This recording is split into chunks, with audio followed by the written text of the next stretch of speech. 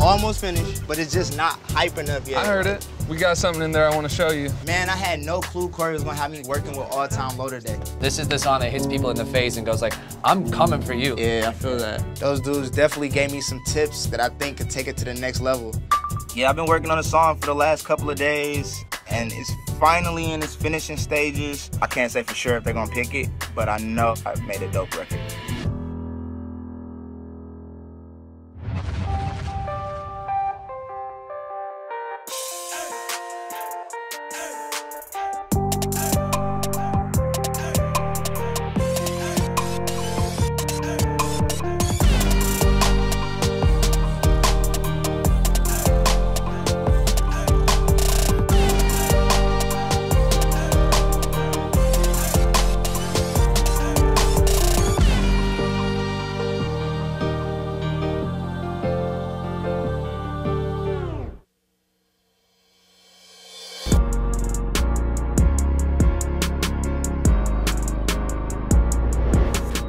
Then I'm back at the studio to redo a verse on the track. It sounds really good, but I just want to make it perfect. We do not stop to slow down. We reach up top and take crowns. We do not stop to slow down. We reach up top. That #1 spot. All right, man. That's a record. Let's get this out. When Tim told me that, the song was done, I was really like, I was happy, man, and relieved. And not to say that I didn't enjoy it, it's just a lot of work, a lot of stress. I was just happy to get it done and make a dope product. Listening to the playback, I was real satisfied, man. I was just like, thank God this came dope. It felt finished, it felt good, it felt relatable. Record breaking, I hit the ground, the earth is quaking. Bury your dreams, goals, hopes, and aspirations. To be honest, man, I just wanted to win, for real. Like, they told me, it was other people competing. And the first thing I thought, I want to be #1. I wanted this opportunity for myself. One spot is the only reason we do this. Otherwise, we'd go and be lawyers or bankers or something else. But we feel like by putting ourselves out there in the universe and by telling our family and our friends and our loved ones that we're gonna make a living off of music and they look at us crazy, well, we wouldn't be taking that risk if we weren't aiming for that one spot. Need that #1 spot. King of the city, got my money coming non-stop. Throughout everything, going through the whole process, like, I found a whole new style. And I think that's something that, I'm gonna keep with for life.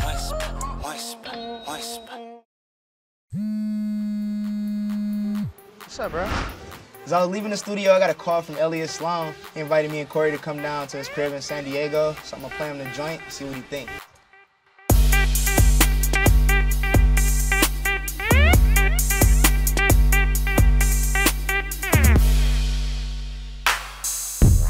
So we pulled up to Elliot's crib, and I was like, "It's cool," you know what I'm saying? It was just a chill-looking crib. And we get in the back, because he told me he had a skate ramp, and I was like, "Oh, he got a little skate ramp back here." But then I looked like further in the back, and he got like a full competition, like, baller ramp back there. I thought this was the ramp at first, but then I see that over there. Elliot stunning on us.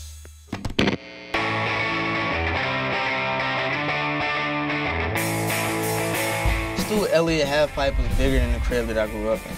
He got the X Games ramp at his crib.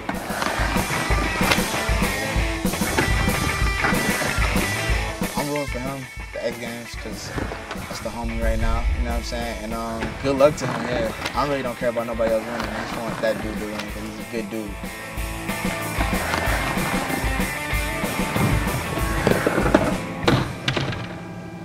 Yo, so I just got the song back, man. It's sounding way better. Like, it definitely came a long way from when you last came to the studio to check it out. Yep. Like, that part that you was playing in the studio with the guitar, it made it. Oh, nice. Yeah, man, it definitely was a nice addition to it. So, yeah, man, I just want to run it by you, make sure everything authentic and fresh, and, it's actually something that people could, like, ride to it. Cool, let's check it out. All right, bet. Honestly, man, if you don't like this, just let me know, because we really got to have it right if we do get it. Okay. You know, I usually listen to death metal, but I was actually into it. You know, it totally sounds like an anthem and something that you'd hear on X Games. Playing the song, Elliot was skating. It was smooth, man. Like the tempo for it, I don't think it was like too slow or too fast. I feel like it's just one of them tracks where you could like really vibe and you got enough space to think, but it's still like dope enough to get you pumped. Woo!